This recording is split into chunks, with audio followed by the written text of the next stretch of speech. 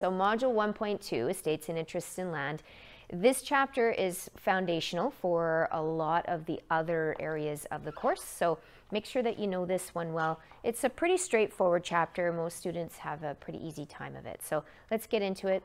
So the first thing sort of about this chapter is the majority of this chapter is about how one person owns property. And then right at the very end, we're going to talk about how multiple people would own a piece of property. So the first sort of area that you need to know, the first topic you need to know is the major ways that you would own property. What kind of a title ownership do you have?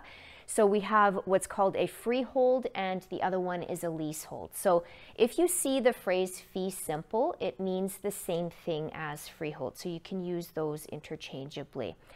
So for freehold and leasehold, we say that the freehold is the better way. It's the more valuable way to own property. And the reason for that is because we say that it is a lifetime ownership. So it can be passed on to your children. That's what the word inherited means here. So it'll be passed on to whoever is the heir to your estate. For leasehold, that's not the case. For leasehold, you only have that property for the length of the lease that you've paid for, that you've purchased.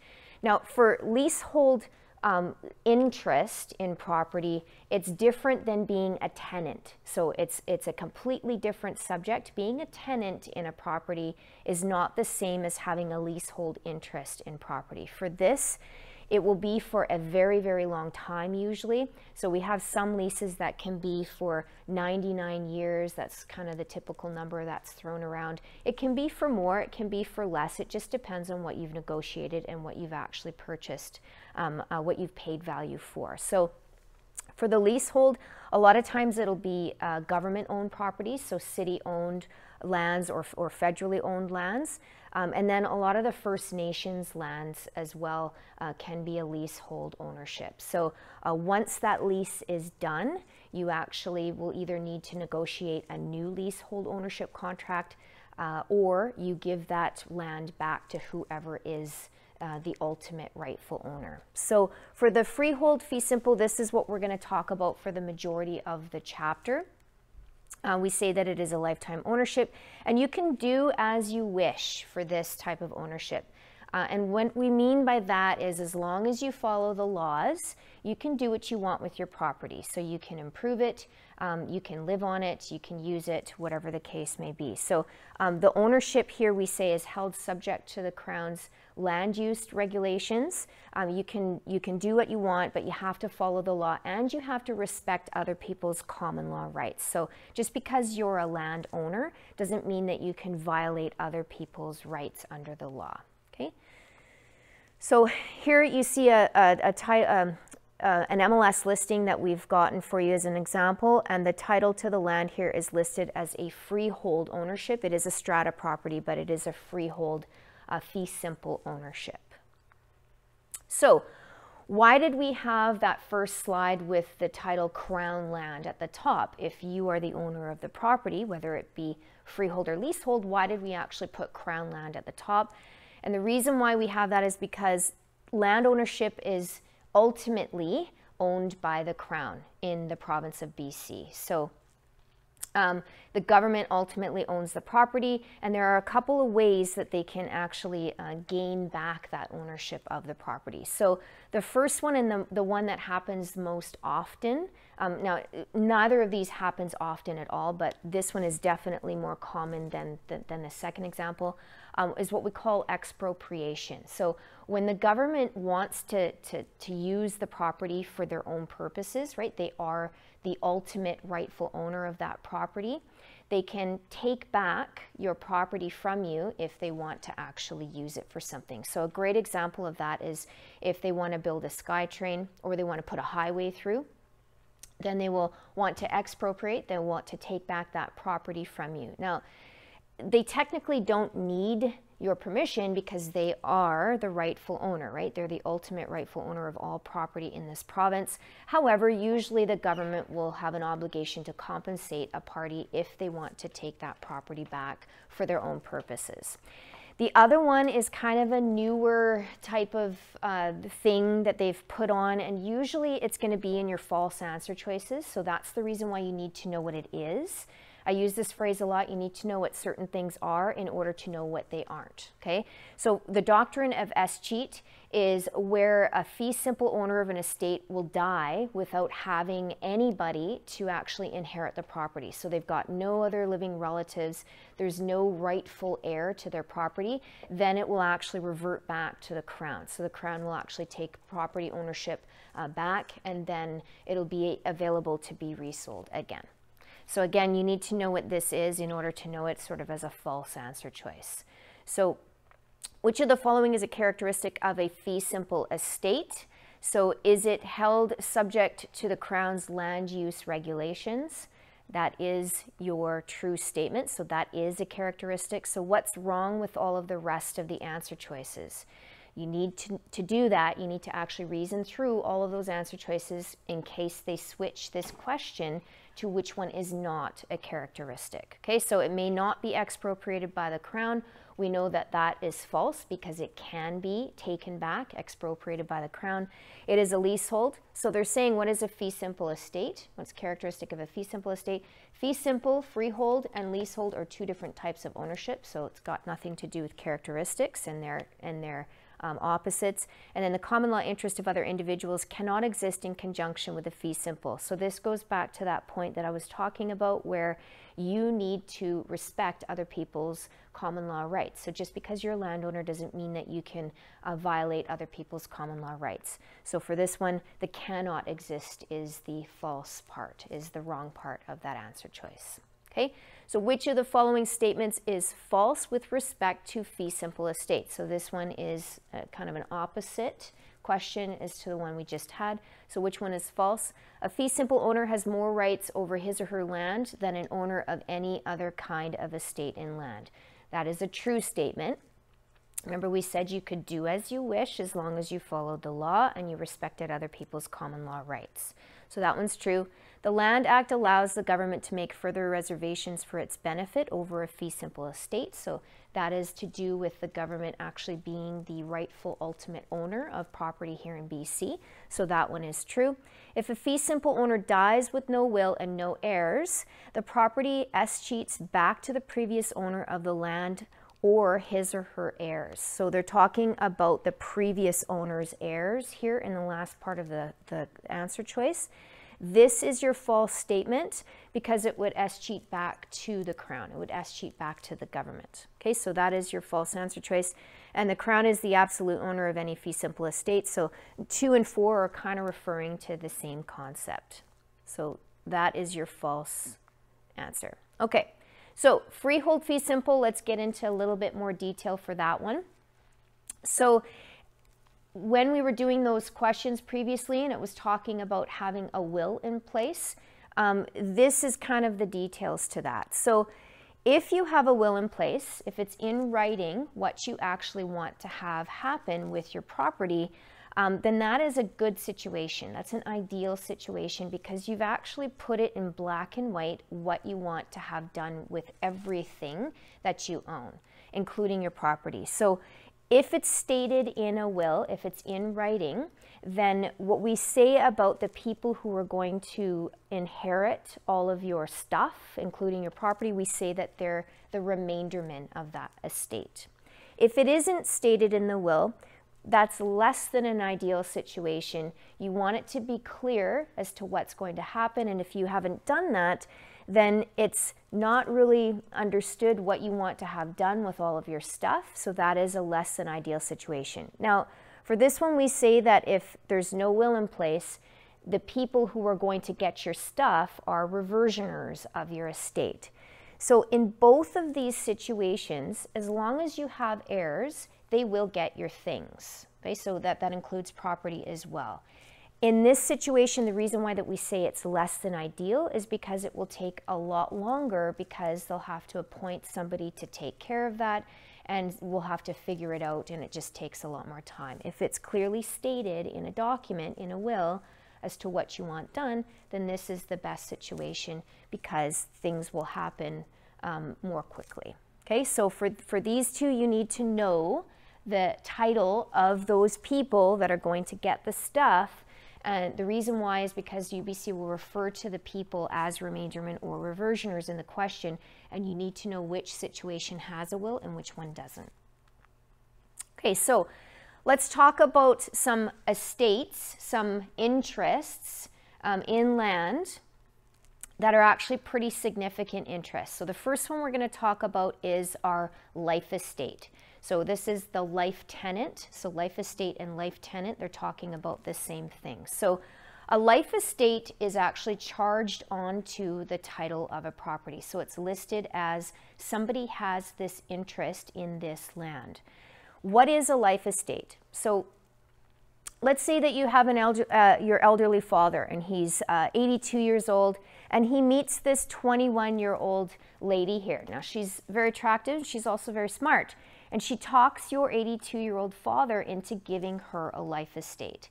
So what has he given her when he actually writes up that contract and it's charged to the title? Well, he gives her basically the right to use and occupy that property for as long as she lives. That's the reason why it's called a life estate and a life tenant, is because it's based on that life tenant's lifetime. It's based on how long they're going to live. So what is the details for this one?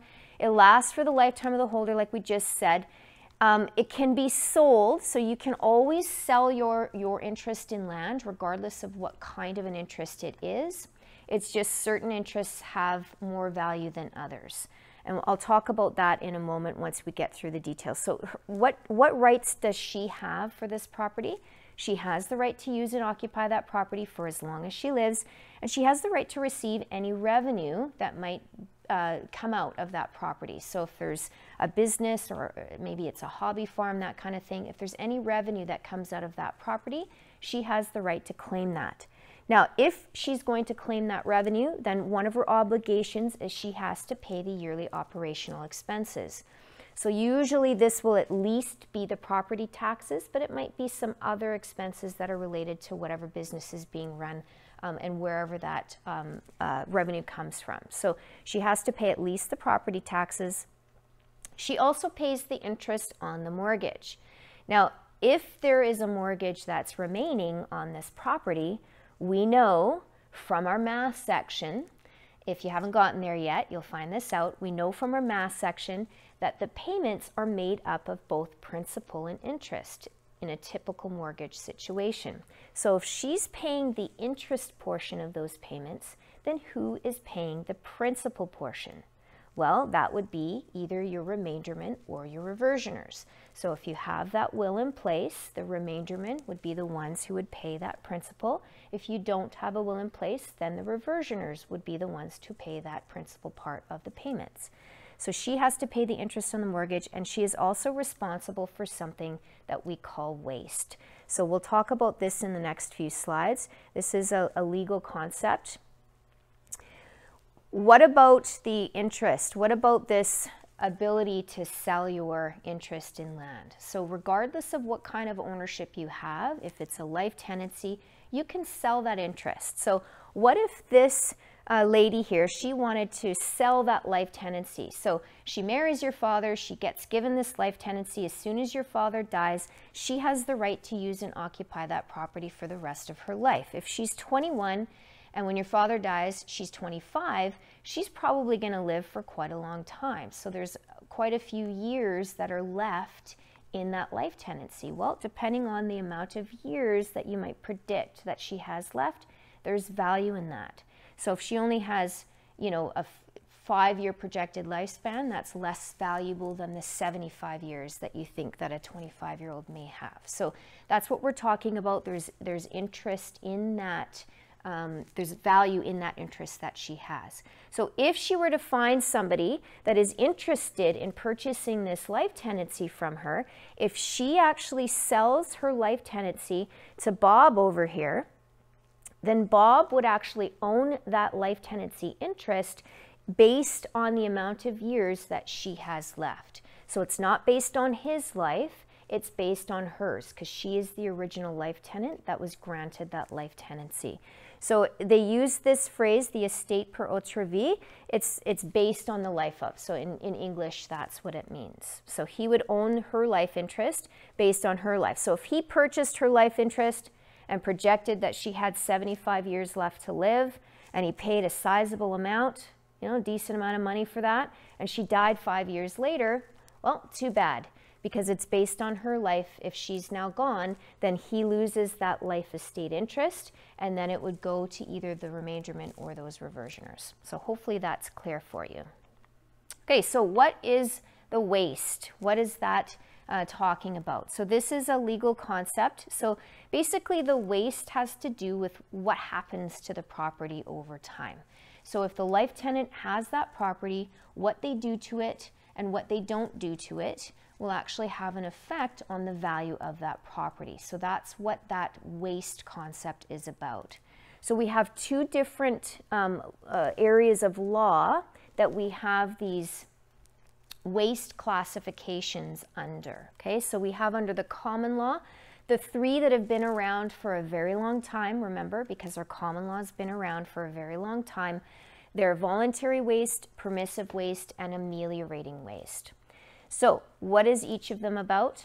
The voluntary waste is you choose to do something to that property, and it's probably not going to make a significant difference to the value. So if you want to cut down a tree or pull down a small outbuilding, so you take down a small garage or maybe a workshop, something like that. So the voluntary waste does affect that property, and when you do that, when you choose to do those things, you are responsible to the remainderment and the reversioners for that, for those actions. Let's go to the last one here, the ameliorating waste. It's a strange word, but it means that you're improving the property somehow. So in this situation, maybe you would plant a tree or put up a fence. In some cases, you might say, well, putting in a swimming pool, I would think that that would improve the property. For that one, it kind of depends on the perspective of the people that are eventually going to inherit that property. So for these types of questions, you're going to practice them. You're going to see what UBC thinks is permissive and ameliorating, and you're going to have the same opinion as UBC in order to get the questions correct, okay? What is the middle one? Permissive waste is when you just do nothing. So you allow the property to just deteriorate over time. You just let nature take its course, and you don't actually do anything with the property. So our life tenant, you know, she likes to sit by the pool and eat bonbons and have Mai Tais. That's all she does all day. She doesn't do anything. She doesn't fix the roof, but she doesn't do anything destructive to the property either. Now, out of these three categories, out of these three classifications, there's one classification that you are not going to be responsible to, either the remainderment or the reversioners, and that is your permissive waste. So just think of it this way: permissive, permission, I have permission to do this, and I'm not going to get into trouble. That's the way that I remembered it. Permissive waste, if you take somebody to court and say she did nothing, does that seem like a reasonable thing to bring before a court and say she should be punished for? It's kind of silly when you say it that way. So you're allowed to do nothing. In the other two classifications, for those you're going to be responsible to the remainderment or the reversioners, depending on whether you have a will or not. You're going to be responsible to those people for the choices that you make. So these three categories, like we said, they've been around for a while, okay, when life was a lot simpler hundreds and hundreds of years ago. Life isn't that simple anymore. So under the statute law, they had to create a new waste classification in order to take into consideration some other stuff, some other events that might happen in these situations. So they created this equitable waste category. So this equitable waste category is when you, as a life tenant, decide to do something to that property that would significantly change the value of that property. So if you destroyed the main building on that property, so let's say you had a $40 million property in the British properties and you went and rented a backhoe and bulldozed the house. It's now completely demolished. It's just a pile of rubble like this picture. if you had a $40 million property, that house, that main building, might be worth at least several $1,000,000. So it's going to reduce the value of that property significantly. And like we said, anything that you choose to do, you are responsible to those remainderment or those reversioners. So for this one, you're responsible if you go ahead and destroy that building. So the equitable waste is sort of a later classification. It was created because we have more complicated events that might happen in relation to those interests in land. So hopefully that's clear to you. Now, if when the life estate was granted, your dad said, well, I'm going to give her this life estate and I'm going to say it's without impeachment for waste. So impeachment means responsibility, without responsibility for waste. If that phrase is included in that life estate, then all of those common law classifications are off the list as far as responsibility. So the voluntary and the ameliorating are also not something that the life tenant can be claimed against. So the remainderment and reversioners can't go after the life tenant for those. So under this phrase here, without impeachment for waste, without responsibility for waste, we get rid of all of those common law categories, and the life tenant can do what they want as far as voluntary, permissive, and ameliorating. And remember, permissive waste, you're allowed, you have permission, you're never responsible as a life tenant for that category anyway in the first place. Now, if your dad included the second phrase that we have here, without impeachment for waste, including equitable waste, then it would take off those common law classifications, and it would actually take off that equitable waste classification as well. So she wouldn't be responsible for anything that she did to the property, even if she destroyed the main building on the property and its value was significantly affected. So here we go. These are questions sort of based on that information. So Martha dies and leaves her residential property to her daughter Nicole as a tenant for life without impeachment for waste, and then to Victoria in a fee simple. So Victoria is going to be the heir of the property eventually. So Nicole leases part of the property to Tiffany for a year. Nicole will most likely be liable to Victoria for which of the following actions? So Nicole is the life tenant.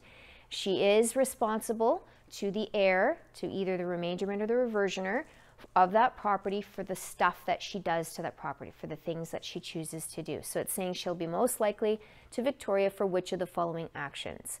So it says, as a tenant for life and without impeachment for waste. So that's the key phrase in the sentence. You need to know when it says without impeachment for waste that all of those common law categories are now not the life tenant's responsibility. She's just responsible for that equitable waste category. So for this one, if she refused to forward rent received from Tiffany to Victoria, does she have to do that in the first place? No, because she has the right to use and occupy that property. If she removes the vegetable garden that Victoria loved to install the swimming pool, so would this one be something that she would need to be responsible for? No, because the common law categories are off the table. They're not on the list anymore. If she painted over a mural that Martha has painted on one of the interior walls of the house, is she allowed to do that? Yes, that would be in your voluntary waste category. And she's not responsible because we have that without impeachment for waste phrase. What about 4, demolishing the house after getting into a fight with Victoria and failing to rebuild it? So is she responsible for this one? Yes, she is, because it's in that equitable category, and that impeachment phrase does not include the equitable category. So she's responsible to Victoria for this one. There were 3 categories of waste at common law with respect to real property. Which one of the following is not one of these categories? So which were the categories under common law? Voluntary, permissive, and ameliorating. So here you have them in 2, 3, and 4. Equitable is under that statute law. So the statute law and the equitable law thing I just want to address, because I have a lot of students that are confused about this later on, and they ask this question. Statute law, when we learned in our previous chapter, in our previous module, we learned that we had 3 sources of law. So we learned that we had statute law, equitable law, and our common law. I know it's super confusing, but under the statute law, they created this equitable waste classification. I didn't do that. It wasn't me. I didn't make it up, and neither did UBC, okay? Some lawyers and some law people did a long, long time ago. Please don't get this confused with the statute law source and the equitable law source being the same thing. This has nothing to do with our sources of law. This is to do with our waste classifications, okay? So there's an equitable waste classification that was created under our statute law. So I know it's confusing and it's not ideal, but you've got to get that into your brain. So what was the purpose of statute law in the first place? To make changes, alter, or affect the common law. So that's the reason why this equitable waste classification was created under the statute law, was because the common law didn't do a good enough job of protecting the heirs of property when we had life tenancies. So hopefully that helps to clear up that situation. Okay, so Cornelius gave a life tenancy to Rule which did not expressly state anything about Rule's liability for waste. So it says Rule will not be liable to the remainderment for what?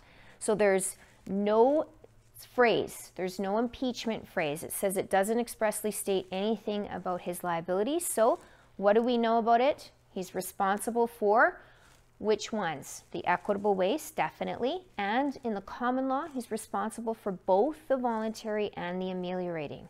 What did we say about the permissive? You're allowed to do nothing. You're permitted to do nothing. So he wouldn't be responsible for that permissive waste classification. Okay, so what other stuff do you have a right to? What other ownership, what other interests are there in property? So they say the phrase that they use is the extent of ownership in land. So what else has value and what kind of ownership or rights do you have to it? So the three things that they like to commonly say and give you questions about are airspace, subsurface rights, and water rights. So there is value in all three of these things, absolutely. But you, as a fee simple freehold owner, which one or which ones do you actually have the ability to say that you have ownership of or the express rights to use it? Only the airspace. Okay, so airspace, there is value in airspace, but you're limited to what you can use, not to what you can see. Okay, so we can see to the middle of the Milky Way galaxy. It doesn't mean that I have the rights to use that airspace all the way to the middle of the Milky Way. It's what you can use. What determines what you can use? Your bylaws. So it's the laws of the land that determines what your ability is and what your ownership is and what your rights are as far as airspace.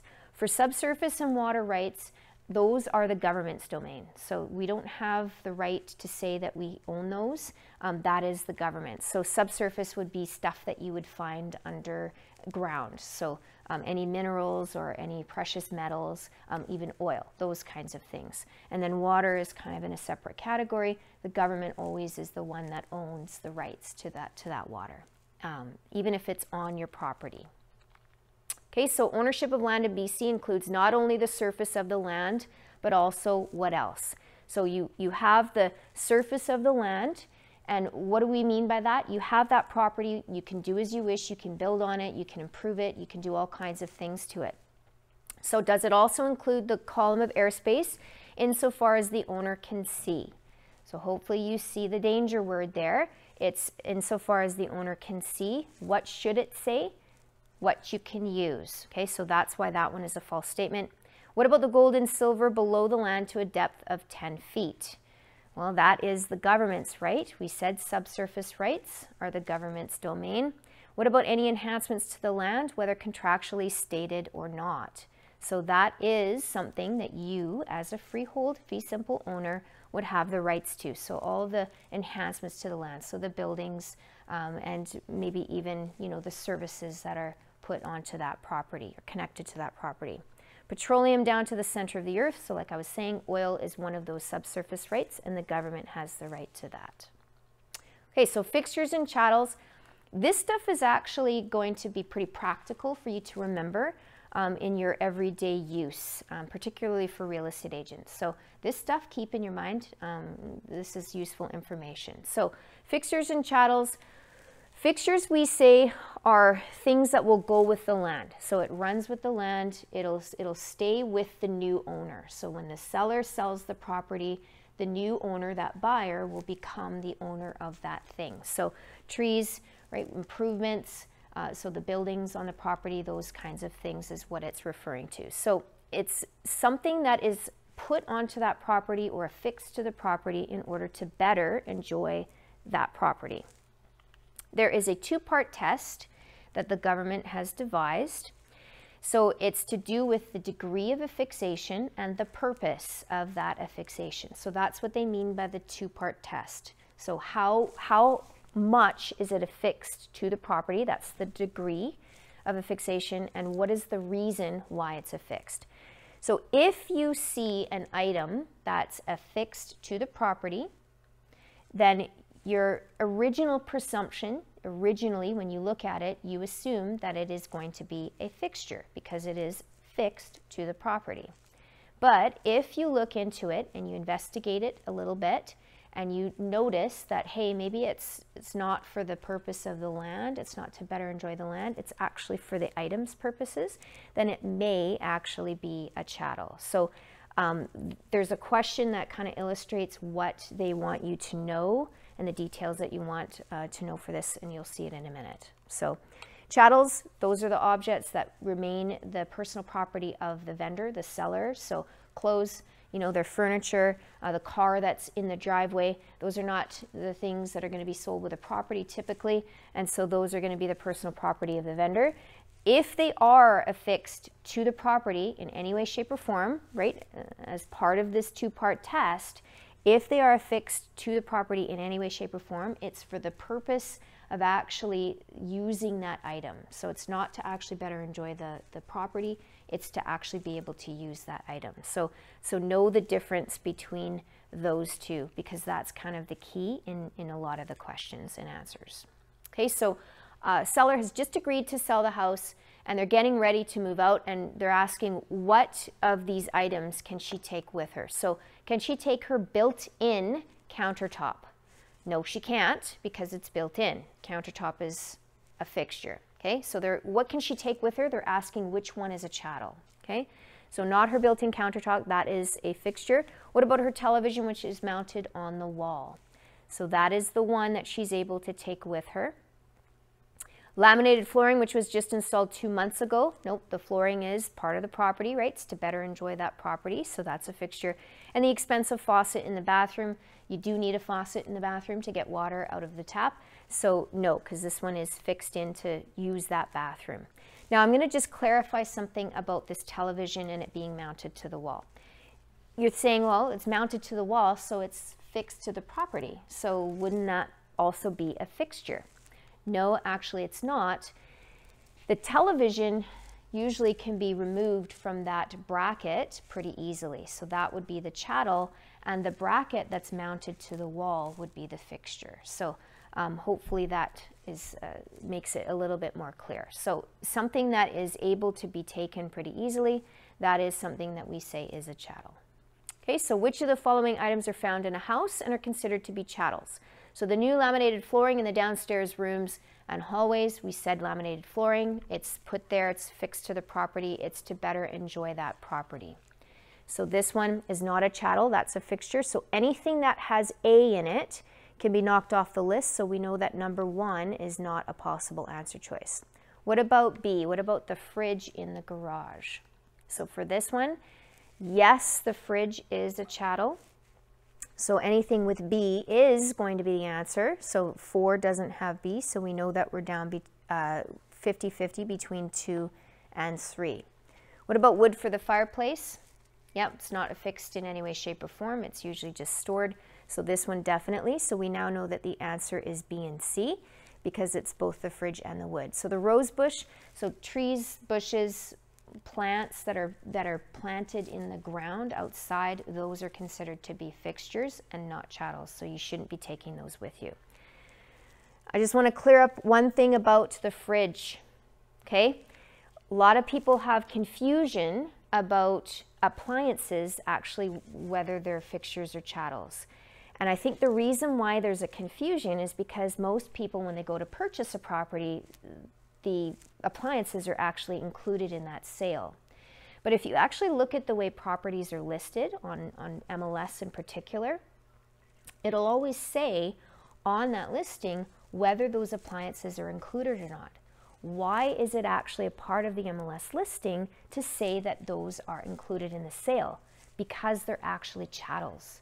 They're in that chattel category, and if you want them to go with that sale, if you're intending for them to be purchased with that property, then as the seller and the agent, the listing agent that's representing the seller, you would actually express that and say, oh, the fridge, the stove, the washer, the dryer, those are all going to be part of this sale.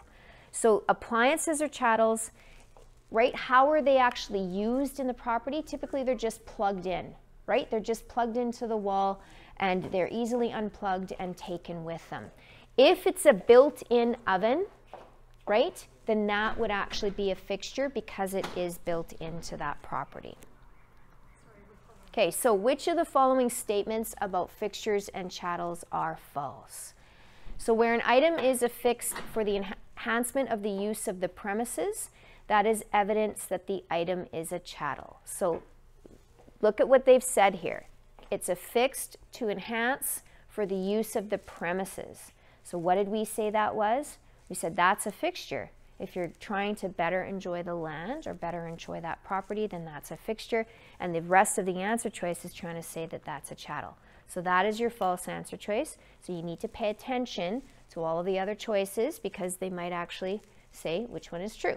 So where an item is affixed slightly to the premises, it will be considered based on the first impression to be a fixture. So that was part of that two-part test that we've actually learned about, where the item is affixed slightly. First impression, it's going to be a fixture. A chattel is the personal property of the owner. That's a great statement, pretty true. And the test for fixtures and chattels examines the degree of affixation of an item and the purpose of affixation of the item. So for this one, that's referring again to that two-part test. Okay, so you see, they've switched it. They're asking now which statement is true.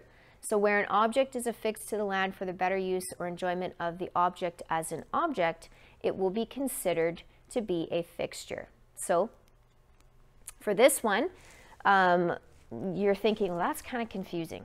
I don't know what they're talking about there. I don't even know what they're trying to say. So let's look at some of the other answer choices, right? That's what you would do if you were on your exam.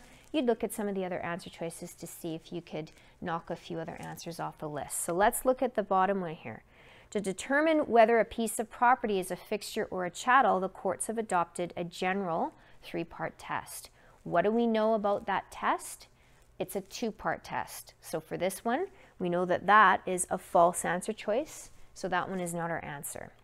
So articles that are affixed to the land, regardless of how slightly, are initially presumed to be fixtures unless the circumstances show otherwise.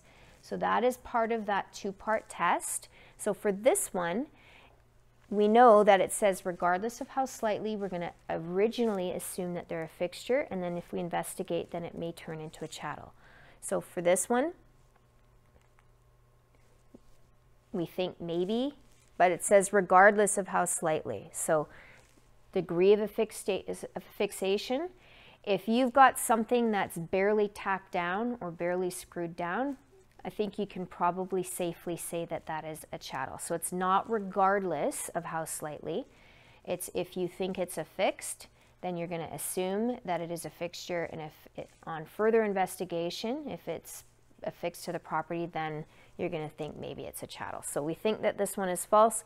Items that are fixtures go with the land and will belong to the purchaser, the buyer upon completion, while chattels remain the personal property of the seller. So that is your true statement.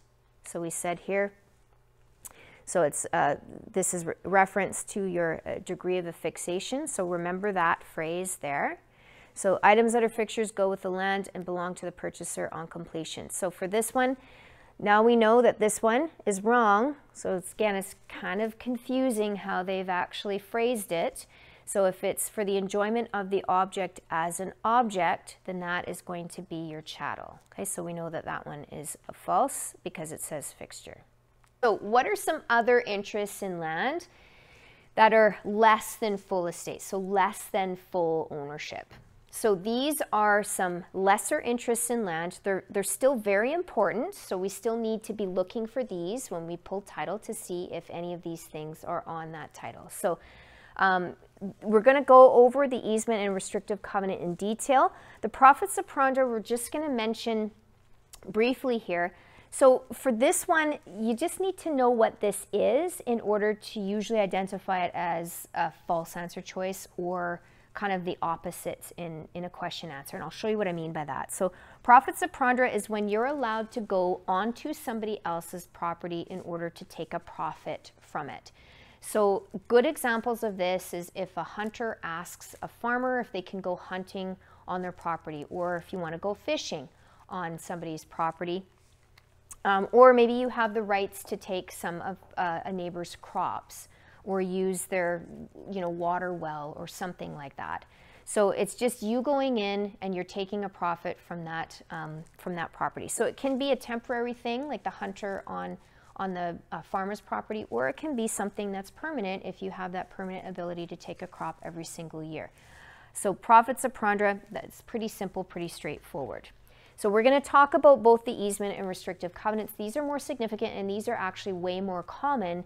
So you'll see these when you actually pull title if you're helping a seller to sell or if you're helping a buyer to buy. So these estates, these interests in land, you need to actually release these by an express agreement. So it needs to be clearly stated by both parties that the dominant tenement is going to release that servient tenement, and everybody knows that that's the situation. So for these, just because they're still an interest in land, they need to be removed properly. That interest needs to be removed properly.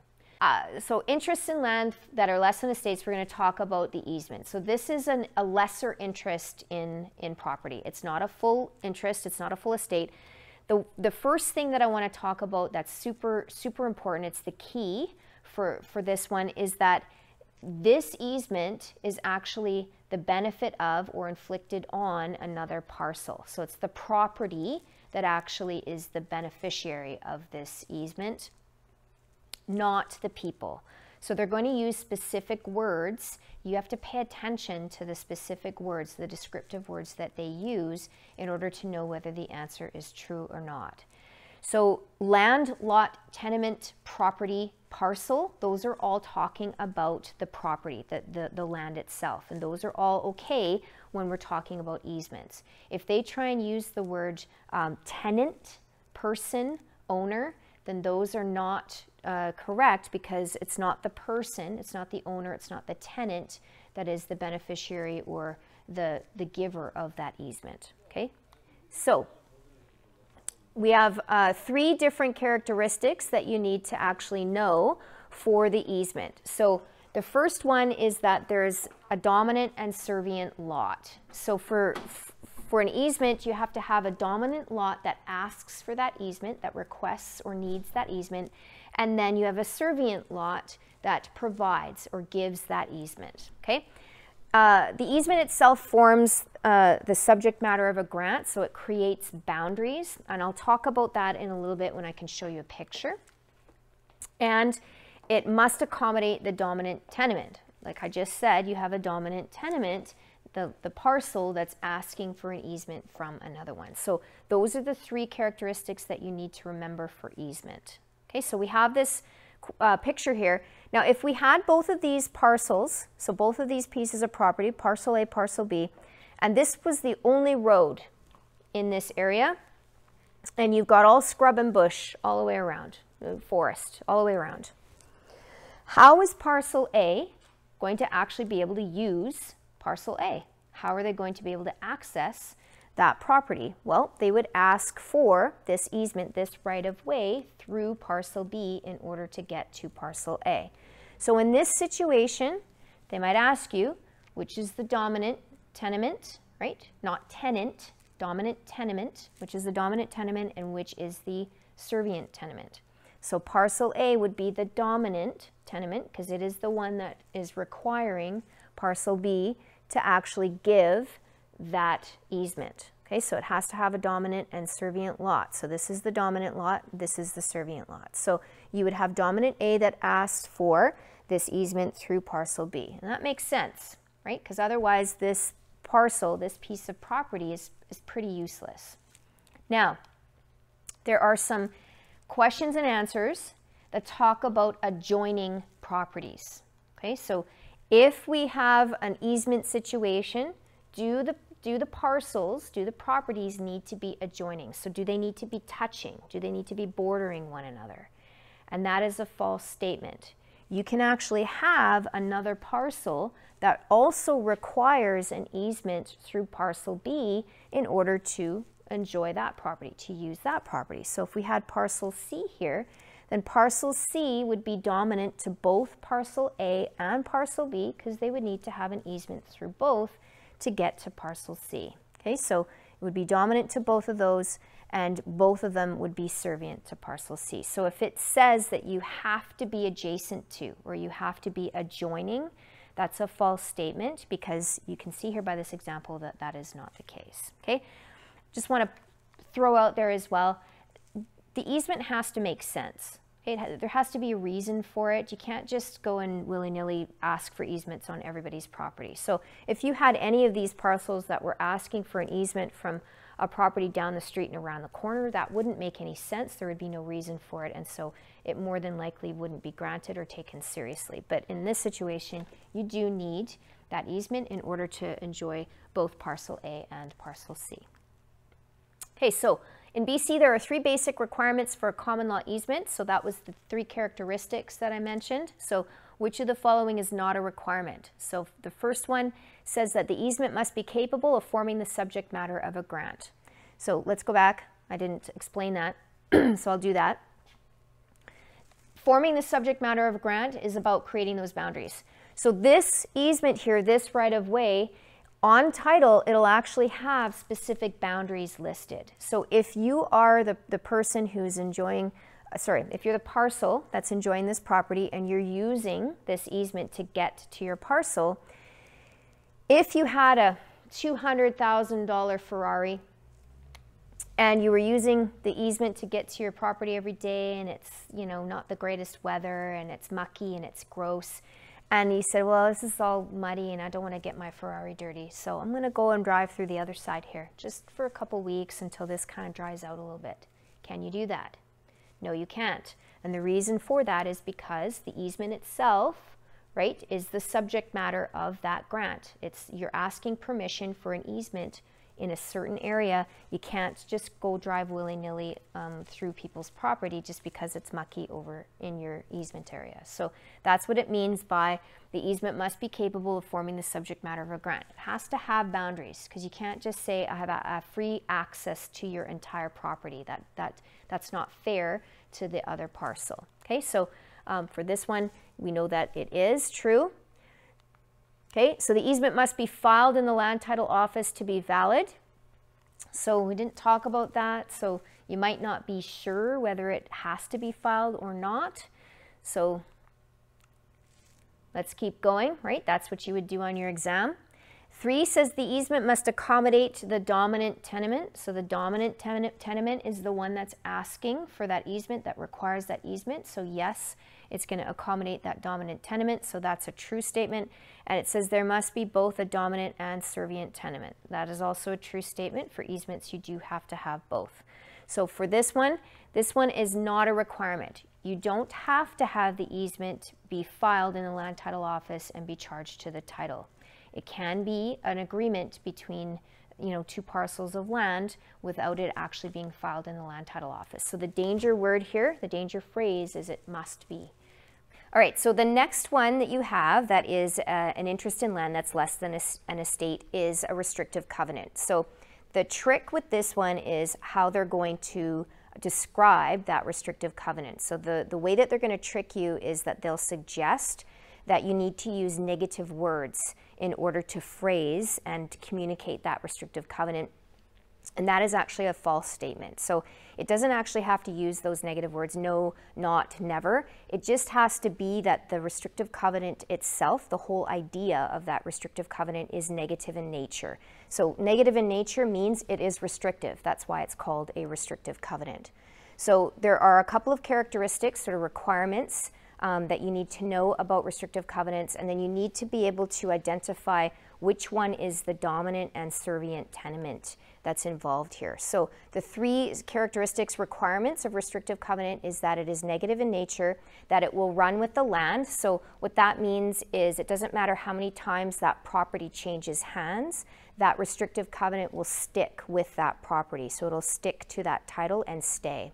And then it is going to be binding on all the parties, covenantee and covenantor. So they're going to use those two words instead of dominant and servient tenement, and you need to be able to know which one is which.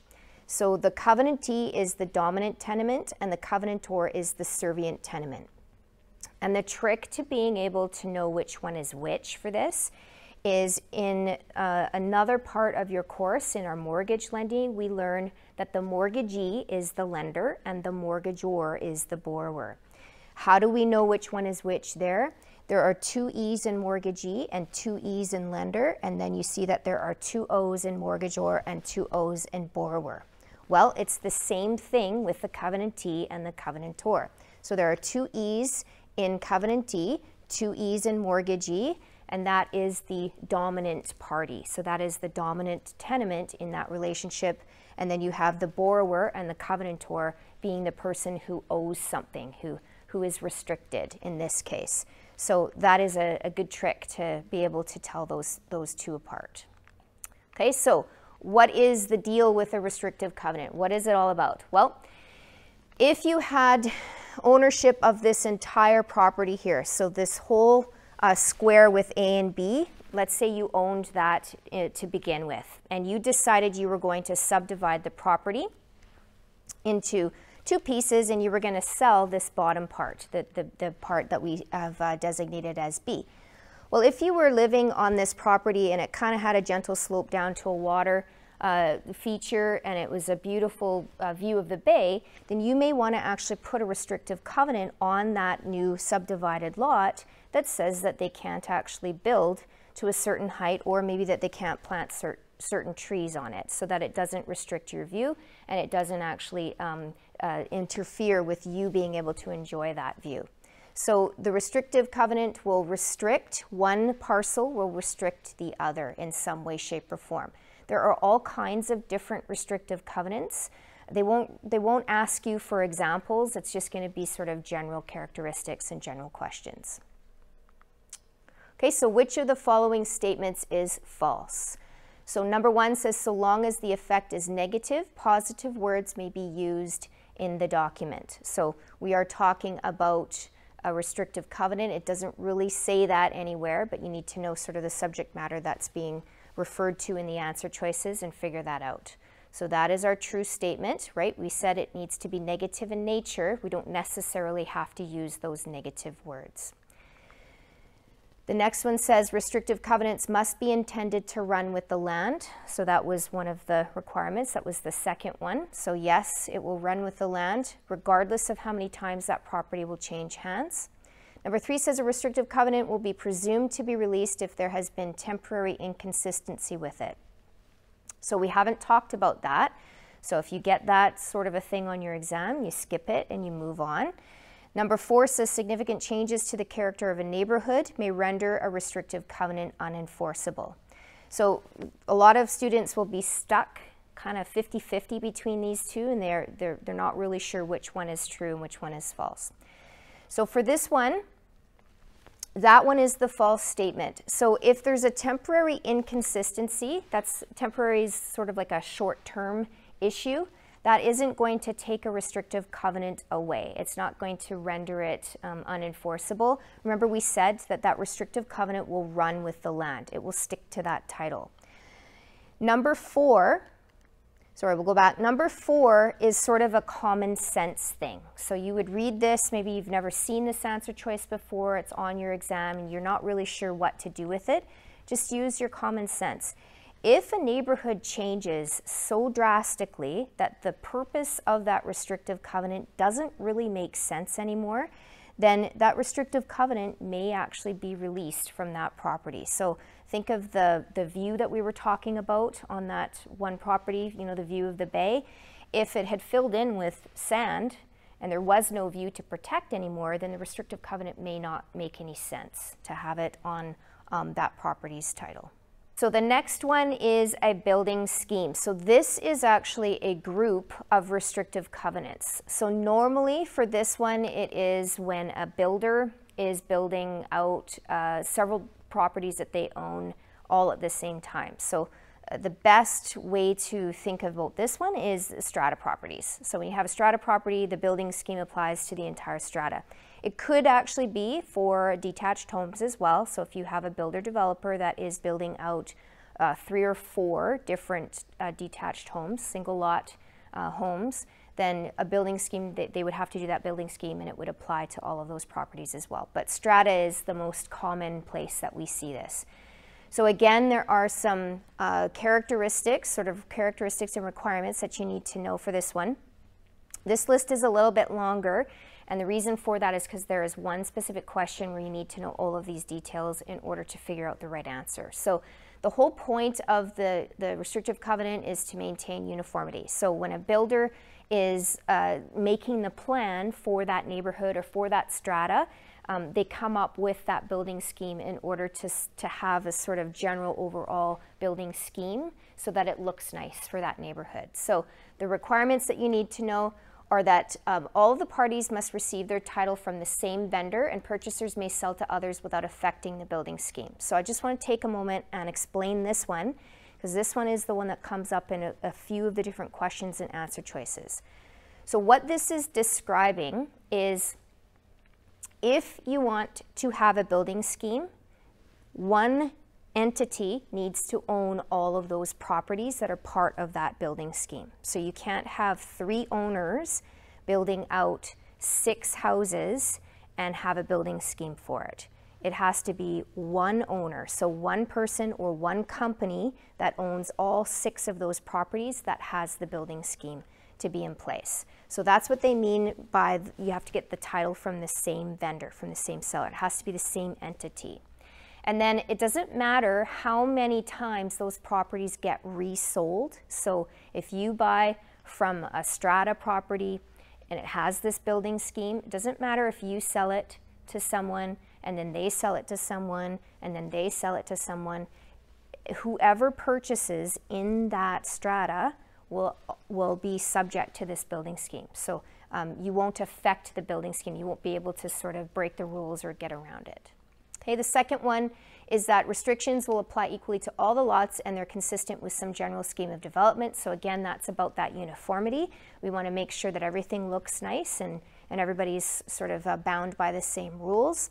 And then the benefit of the restrictions should bind each individual lot. So if you have a builder developer that is building out 6 houses in a detached area, they can't have 5 of them be part of the building scheme, and then the one that they want to live in, they can't sort of break the rules and have it be different.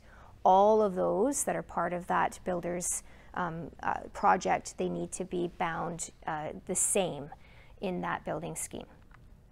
This question, this is the one that you need to know everything for, so all of that information is kind of jumbled up in this one in the question and answers. So it says, which of the following is not one of the requirements of a building scheme? So not one of the requirements.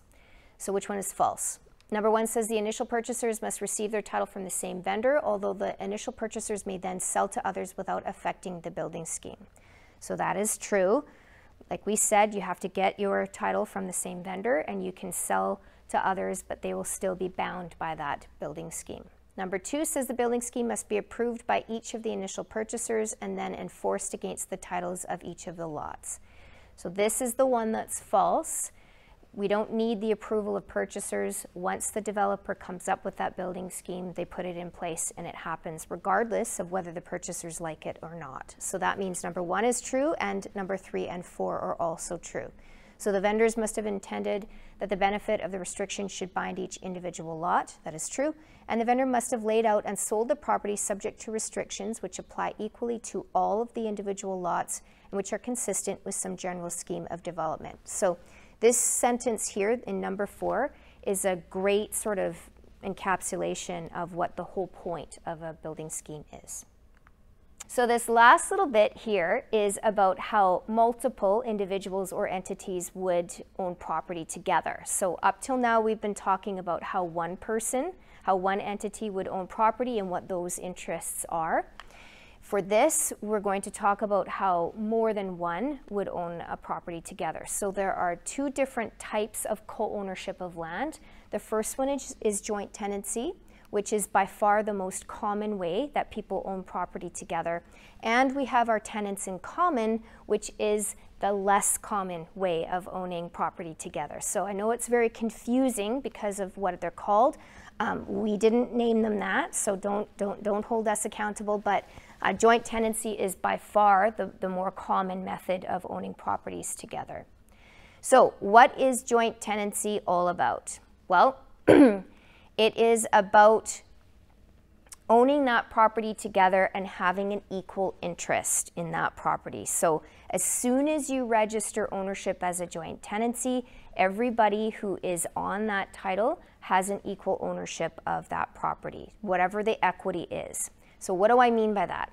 So if you and your partner want to buy a piece of property and your partner has $100,000 to put down as a down payment and you have $0 to put down as a down payment, as soon as you register the ownership of you together to own a piece of property, as soon as you register it as a joint tenancy, you have equal ownership in that property, which means you have $50,000 of that equity and your partner has $50,000 of that equity, regardless of the fact that your partner was the one that provided all $100,000 for that down payment. Okay, so that is the deal, that's sort of the gist of joint tenancy. So the reason why this is the more common way of owning property is because most of the property that we purchase, we do it with our partners, we do it with family, and so we want to do it the nice way and share in that equity. So for this one, in order to actually register it as a joint tenancy, you have to meet the 4 unities. So if you don't meet 1 out of these 4, then you cannot register it as a joint tenancy. So all 4 of these unities have to be met. So we have the unity of time, the unity of title, the unity of interest, and the unity of possession. So for the first 2, they kind of are connected. So the unity of time and unity of title both mean that you have to get your interest at the same time and from the same document. So what does that mean? You put an offer in, both people are wanting to go onto title, you want to register it as a joint tenancy, and so when you go to do that purchase and you do that real estate transaction, it goes to the lawyer and you fill out all the paperwork together at the same time from the same document. So that's what the first 2 are referring to. The third one is the type of interest, the type of ownership. So it has to be the same type of ownership. So if you were to go and purchase a property, you wouldn't be able to have one person have a freehold interest and the other person have a leasehold interest. It would both have to be freehold or both have to be leasehold.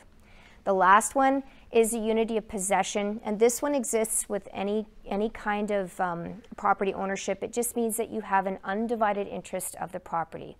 What do I mean by that? If you have 2 people that purchase a piece of property, you can't say that one person owns the front half and the other person owns the back half. It's not how it works. You both own that entire property together with equal interest, right? So whatever your equity is in for that property, that is what you share. Okay, so this one has the right of survivorship that is connected to it. So you have to remember the joint tenancy and the right of survivorship go hand in hand. What is that all about? It means that whoever the joint tenants are, they have a right to everyone else's interest. So if you have 4 people that are joint tenants and one of them passes away, it means this little pinky's interest here goes equally to the other 3 remaining joint tenants. And then when one of those joint tenants passes away, then that interest for that 3rd joint tenant is now split evenly between those 2 until there's 1 survivor left. So that's why we say the last man standing. Once you have the last man standing, then that individual can do whatever they want with that interest, right? They can leave it to their children, they can sell it, whatever they want to do. So for this joint tenancy, the key to this one is you can't actually will your property to your kids while there are other joint tenants that are surviving you. So as long as there are other joint tenants that are alive still, if you pass away, you can't actually give that property interest to your kids because it's those joint tenants that actually have a right to it under this right of survivorship. Okay, it's very, very important. I know that we kind of get around that with the way that we phrase the last will and testament if we write that up. But this right of survivorship means that all of those joint tenants actually have a right to your interest in that property. So you have to remember that. With any property interest, you can sell it at any time that you choose. So if you have 4 joint tenants on a property that they own, and one person wants to sell their interest, they can do that. But if that 4th joint tenant were to sell their interest, would that person be able to register as the 4th joint tenant? So they wouldn't, because they wouldn't meet the unity of time and that unity of title, right? They wouldn't be getting their title interest at the same time from the same document. So you can always sell your interest, but you can't will it to your kids while those joint tenants are surviving. Once you have that last man standing, right, last man or last woman standing, then that person can go ahead and will that property to their kids. So for this one, you don't have to have equal money in, but you do have to have equal time in, right? So because that unity of time is saying you have to get your interest at the same time from that title paperwork. So hopefully that's clear to you. Now, if we had that 4th joint tenant that wanted to sell their interest and just not own this property anymore, and they sold to another person, we said this person here that's buying in later on that didn't get their title at the same time as the original joint tenants, if that person wants to actually be put onto title as an owner, they would then need to be put on as our tenants in common. So we're going to talk about that in a few minutes. So which of the following is not a unity required to create a joint tenancy? So we knew that it's time, it's title, it's interest and possession. So hopefully you know that disposal is the super easy answer for this one. Okay, so our tenants in common is the other type. This one has only that one unity of possession. So again, for a tenants in common, if people own as tenants in common, you can't say that one person owns the front half and one person owns the back half. And for this one, it actually makes a lot more sense than with the joint tenancy. The joint tenancy, we said, was an equal ownership, right? You have equal interest in that property no matter what you've contributed to that property. For our tenants in common, your interest, your equity, what right you have to claim on that property depends on what you've actually put into it. So if you are able to come up with more of a down payment than the other people that you're going to own with for a tenants in common, then you would have a greater interest in that property. So you can have all different kinds of splits as far as percentages for tenants in common. You can have a 99 and 1%. You can have a 25-75, or you could actually have a 50-50. Anything is possible, okay? So it just depends on what you put into that property. So you don't have to have equal money or time in the property because you can put a tenant in common on that title later on, long after you've owned that property. For this one, the difference between this and joint tenancy is you can will your interest. And the reason for that is because it's whatever you have a right to. So if you had that 75-25 split and you were the 25, then you could actually will your 25% to your kid. You could sell it as well. Like we said, remember, you can sell your interest in property anytime, but again, it's what you're limited to, whatever your interest is. So if you're the 75-25 and you're that 25, then you could sell your 25%. So if it's not actually specified on the paperwork when you're doing everything through the lawyer, they will err on the side of caution and they will register it as a tenants in common. They won't automatically register it as a joint tenancy. So the joint tenancy actually has to be specified on the paperwork if that's the way that you want to own that property. Okay, so which of the following situations are consistent with the existence of a joint tenancy under current BC law?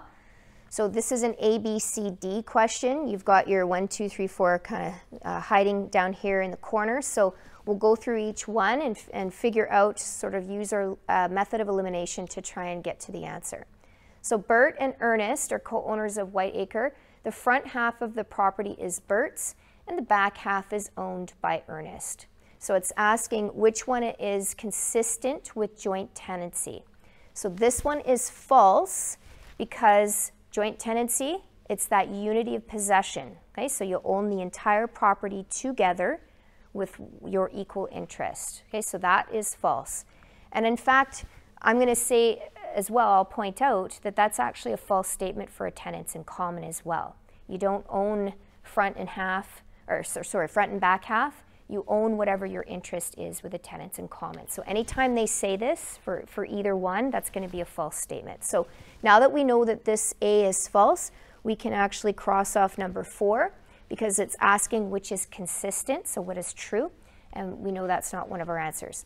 So Joan and Anna are co-owners of Greenacre. The document transferring the property to them does not expressly state how they hold the property or what each of their interest is, so what interest each owns. So for this one, this is also a false statement. So if it doesn't expressly state what interest you own, they're going to register it as a tenants in common. So if you weren't sure about this one, which is why we have it in black, if you weren't sure, then you would continue on. But if you knew that this one was false, then you know that the only possible answer is number 1, because B is in 2, 3, and 4. So Paul is a co-owner of Blackacre together with Peggy and has transferred his interest in the property to his son and registered the transfer in the land title office. So Paul's son is now a co-owner together with Peggy. So for this one is false. It's not consistent with a joint tenancy because you can't actually transfer your interest to somebody else while your joint tenant is actually still alive. So in this case, Paul and Peggy are joint tenants. They're very much alive and healthy and well. And so he wouldn't be able to transfer that to his son. So we know that this one is false. We know that D is the only correct answer. So Herman was a co-owner of Blueacre. When Herman died, the surviving co-owners of Blueacre automatically became its only co-owners. So this one is describing that right of survivorship. So the next one, Mr. and Mrs. Tom Jones and Ashraf Menzies have signed a contract of purchase and sale for a triplex that's owned by Alan Sinclair. So Mr. and Mrs. Jones have agreed to pay $100,000 each, and Ashraf has agreed to pay the balance of $150,000. So they would like their ownership to be registered as a joint tenancy, and it asks you which one of the following statements is true. So what do we know about our joint tenancy? We know that we have to meet those 4 unities. So that is what you're going to keep in mind when they're talking about joint tenancy and tenancy in common, okay? Especially when they're comparing the 2 in questions. For this one, they're asking, they want to register it as a joint tenancy, so we have to make sure that we're meeting all 4 of those unities. And we have. So they're putting the offer in all together at the same time. They're going to get their title interest from the same document. They're going to have the same ownership. It doesn't say that they're going to have leasehold, freehold, so you assume that it's the same ownership, and they have that unity of possession, which exists with any type of property ownership. Okay, so they're wanting to register it as a joint tenancy. We're going to see which one is true. So Tom, Mrs. Jones, and Ashraf cannot register their ownership as a joint tenancy because they did not each contribute the same amount of cash. So for this one, in fact, they actually did contribute the same amount of cash, but that's actually not the reason why this is a false statement. with joint tenancy, it doesn't matter how much cash you contribute. It doesn't matter how much you put into that property. It is always an equal ownership. So it makes no difference how much you have to contribute and what you contribute to the mortgage payments even. It makes no difference. So for that one is a false statement. If their interest is registered as a joint tenancy, Tom, Mrs. Jones, and Ashraf will each own an undivided interest in the triplex. So that one sounds pretty good. We'll see. Yep, that one is the one. So this one is talking about your unity of possession. Okay, remember we said you don't own this piece and that piece and the other piece separately. It's that you all own that property together. Tom and Mrs. Jones would be allowed to register their interest as a joint tenancy because they're man and wife, but Ashraf would be a tenant in common with them. So that's not true. It doesn't matter what your relationship is. As long as you meet those 4 unities, you can register as joint tenants. And then number 4 says Tom, Mrs. Jones, and Ashraf cannot meet the 4 common law principles required to create a joint tenancy. And we went over it and said, yes, they can. So for both of those are false. So that's it.